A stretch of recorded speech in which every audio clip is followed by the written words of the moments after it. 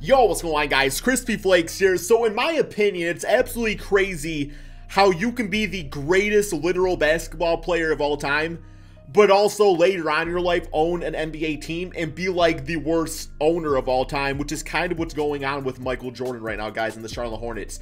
And according to some sources out there, it sounds like the Hornets are emerging as the favorites to trade for Russell Westbrook, guys. And all I gotta say is I have a bad feeling about this, man. Straight up bad feeling. And we're going to talk about it for today's video. Now, before we get going on today's video, if you guys don't mind dropping that like, especially if you're enjoying these NBA news and rumor coverage, guys, it really does help grow the channel. Can't believe we're at 250,000 subscribers, but you all know, man, 1 million subscribers is going to be the ultimate goal in the end of the day. And yes, so if you guys don't mind hitting the like button, subscribing to the channel, all that good stuff would be greatly appreciated. So, okay. If you're watching this video and a trade's already gone down, I do apologize. I don't think anything's going to happen today, but who really knows? You know, Woj be crazy up there. Sometimes they have those trade, Woj bombs and stuff like that. But yes, so no, like, official trade has been announced. You know, the pieces have not been announced. As we can see right now, the Charlotte Hornets looking like this with their roster. Devontae Graham, who I like a lot, man. I feel like he was a diamond in the rough, a player they found. Obviously, he's on a very small contract. They got Scary Terry Rozier, you know, maybe a little overpaid, but I still think he had a pretty good season nonetheless. Cody Zeller, literal definition of basic center, if you ask me. You know, Miles Bridges, I still think could be something. PJ Washington was a good rookie piece last season. Bismack Biyombo, you know, Willie Hernan Gomez, Malik Monk has only panned out. Nicholas Batum, overpaid.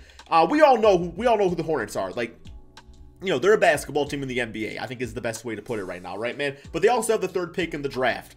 But yes, like I was saying, they are interested in getting Russell Westbrook on their team. So I think the first thing that kind of ticks me off the most about this is that, for one, Russell's 32, right? Athletic-based point guard, starting to get to that point in life where you lose athleticism. Unfortunately for me, it was the age of 11. But, you know, from this standpoint, it's like, what sense would it be that Michael Jordan was not willing to pay Kemba Walker money, 2 years younger, maybe 1 year, I don't know what his birthday is exactly, but he wants to pay Russell Westbrook? You know what I'm saying, man? Like, Kemba was so loyal to that franchise, but you're willing to, you know, give that contract to Russell Westbrook going forward. Now, I do know that Russell is part of the Jordan brand and everything. And, you know, from the grand scheme of things from an NBA career, Russell Westbrook's the better player, right? But now you got to look at this point. Like, what are things like right now? Well, I do think Russell Westbrook, you know, given the right circumstance, could still average a near triple-double. I don't see any reason. Like, he was able to put up 8 rebounds, 7 assists on a team with James Harden, right? The guy is still a baller, right, man? But it's like, okay, what exactly does he do for your franchise going forward? I mean, in the Eastern Conference with Russell Westbrook on the Charlotte Hornets, I'm thinking you're probably looking at maybe 5th seed at best, depending on the other players around him, right? He's not exactly a guy that I think anymore that other, like, superstars or all-stars want to play with. I just don't really think we say it anymore. I'd much rather see him on a team like the Clippers as like a 2nd or 3rd option, although we probably will not see that now. But no, man. So, okay, all of a sudden, the Hornets arise as the favorites. What's the trade going to be? You guys let me know in the comment section below. What would it take for the Charlotte Hornets to get Russell Westbrook in one of their jerseys next NBA season? I'm going to give you guys 2 trade scenarios. One was given to me by a follower on my Twitter account at ChrisFlakes2K. His name was Thick Diglett, which I believe is a Pokemon. That was his name. And the trade that he said would work, this is not the trade I think will go down. If this trade was offered up, sure, why not? If you're the Charlotte Hornets, you can do it. He says, I think Zeller, Monk, where are we at? Okay. He said Zeller, Monk, Batum, and Rozier gets it done, and they get their center with the 3rd pick. He said the final lineup would be Westbrook, Graham, Bridges, Washington, and Wiseman or Okongwu, right? I'm sure Charlotte Hornet fans, I'm sure Rocket fans probably are not too happy about that sounding trade right there. But I did read another report, I believe it was from Woj, saying that right now Russell Westbrook has like no trade value. It says that him and Oladipo have very small trade value in the market right now. So maybe it's a trade as simple as that. We do know that, you know, star caliber players can get traded for very little. Look at Drummond last season. Despite what you think about him, he was still one of the better centers in the NBA. The Pistons got Brandon Knight. Okay, so that's his trade. Not bad. I would be willing to do that, you know, if it was offered to me. What I honestly thought, oh my, it's going to happen, man. I have such a bad feeling about this, Hornet fans. I'm sorry to say, Russell Westbrook will be fun, but I have a feeling that the man Michael Jordan would trade their number 3 pick in the draft. Tomorrow is draft night. I have a feeling some big votes thing's going to happen, and Russell Westbrook's going to get traded before draft night to the Houston Rockets. And that's going to kind of be the way for the Rockets to try to keep James Harden happy by getting them like a top pick in the draft, maybe use it as a trade piece later on. Who really knows, man? I have such a bad feeling about it. The trade would be that, and probably, since they're trading a point guard away, probably Terry Rozier in exchange for the man Russell Westbrook. I would not do this. I'm not saying this is my trade. This is my Michael Jordan-esque, that I would not be surprised if he did that type of thing based off his past moves, bitch-ass contract, Nicholas Batum, Bismack Biyombo type of move out there, man. That's what I think it would be in this circumstance, right? So we are going to do this trade right here because I got a bad feeling about it. Like I said, if you're watching this video and this trade did not happen, if it was something else, obviously I'll do a rebuild about it and everything, man. This is just, you know what, more like a rumor talk video, my own humble opinion, right, man? Okay. So at that point, we're looking at that for the starting five. In my opinion, that's not a bad team. Like, this is actually, like, the type of team you would probably want around Russell Westbrook at this point in his career based on what he wants to be. I'm not sure. You know, Cody Zeller would be a decent pick-and-roll player with him, I guess. He might be similar to, like, the type of numbers like Steven Adams puts up for the, OKC Thunder, like what they did there. I mean, sure, he'll be fine. I like Devontae Graham playing off of Russell. Defense, not great, obviously, but obviously he can score the basketball. Miles Bridges, I think with his athleticism running in the court with Russell Westbrook could be nice. And the PJ Washington, you know, being a stretch four out there, will have a lot of open opportunities. Bench unit, you still got some things out there, but ultimately speaking, you would need to probably look to improve there if possible. But what you do here is you trade away your future. Like that, like, and I said on my Twitter account, I said, wouldn't it be ironic if Michael Jordan as an owner traded away the #3 overall pick, and that #3 overall pick ended up someday becoming the GOAT of the NBA, because obviously Michael Jordan was, you know, slept on in the draft and did not go till #3 in the draft, right? So I just think it would be ironically funny, right? And then you look over on the Houston Rockets side of things. I mean, you get Terry Rozier, who I think Scary Terry, honestly, this is the perfect point guard alongside James Harden. Like, he would just work. Like, this right here, what he does, how he scores the basketball, the way he can shoot, it would just work, right, man? I like that a lot. So that would be a nice move. But obviously, they also get that 3rd pick in the draft. And at that point, you know, the draft is tomorrow, by the way, at the making of this video. So who knows what that 3rd pick is going to be. Let's go to the draft, the prospect scan real quick here. So #3. Okay, so #1, I have the T-Wolves probably taking Anthony Edwards. #2, the Warriors. Bro, it could be crazy.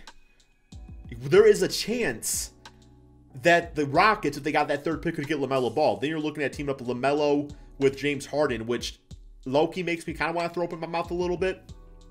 I don't know, man. I don't know. I mean, I don't think they would go for a big guy. I mean, maybe a Kongu if they want to go more of like a smaller type of small ball center, because he is 6'9", which is, you know, I guess these days not short for a center, but back in the day it was. But the way he runs, the way he's athletic and stuff, it could work out with James Harden on the Rockets, right? Like, I feel like that's got like some Steve Nash and Mari Stoudemire feel to it, you know what I'm saying, man, with him and James Harden. So that's just my opinion on that. So you can see something like that. Now, obviously, this being this being just a what if video, and 2K being broken right now, I actually cannot draft a player right now because it will actually crash the game. I cannot draft from a player in this type of scenario, so we can't do that, unfortunately. But no, this is more so a video about the Charlotte Hornets. So let's go ahead and simulate this season, man. You know, see how Russell Westbrook, let's gonna play, because this man says he wants to be the floor general again. He wants to take over, man. He's ready to go, and we're gonna let him go, man. We're gonna let him go. We're gonna let him go. You know, 42 minutes a game. Bridges playing a lot more. PJ Washington, yo, real quick here, just because it will kind of like anger me if he doesn't shoot threes. I got to make sure they fixed the shot tendency for PJ Washington. It was 0 last year, man, which means he did not shoot threes in the game. Okay, it's up to a 4. I mean, that's still not good. He still shoots a lot of threes. So yeah, we want this guy, you know, balling out from 3, right? You know, spotting up, doing all that good stuff out there. So that's good to go. Let's simulate the season, man. So okay, this is what I think they're gonna do. Or what should they do? What should they do given the circumstances? I think the Charlotte Hornets, they need to go out there and they probably just need to draft the best player available at the #3 spot. I think Okongwu is a good move. Like I said, I like Devontae Graham. I like Terry Rozier. Miles Bridges can still be something. I love PJ Washington. I feel like if you go into next NBA season with the front court, PJ Washington, and I would personally take Okongwu. I'm not saying James Wiseman is a bad player. I just think Okongwu is what you want in today's NBA, and I feel like he'd be a good player for that Charlotte Hornets team, all things considered. You know, if you do that, then you're good to go. I mean, I'm not saying the Hornets are like the biggest free agent destination. I can't remember the last time a big player actually signed over there. I'm kind of surprised, actually, they were never able to really get anybody big time to play with Kemba Walker. Like, I don't know why you would not want to play with Kemba, right? But that's kind of how it is, right, man? So, it's...